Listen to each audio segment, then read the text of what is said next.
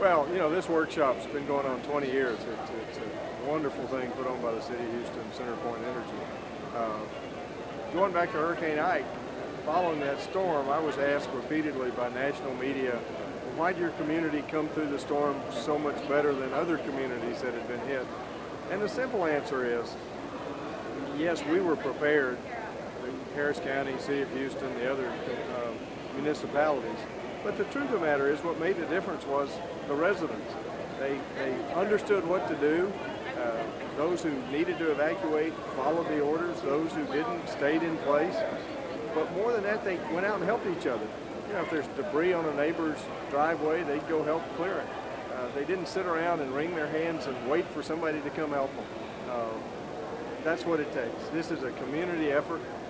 In the program today, of course, this is preaching to the choir. The folks that take a Saturday to come out to a hurricane workshop already know the importance of it. But every year it seems to grow. We got thousands of people here, and they're learning more things. And now with the social media, Facebook, Twitter, all the other things, we encourage the people who take their time to do this and to share the information with everybody they can, all their neighbors, relatives. And a community prepared is going to be one that gets through a storm. We hope we don't get hit, but we'll be there.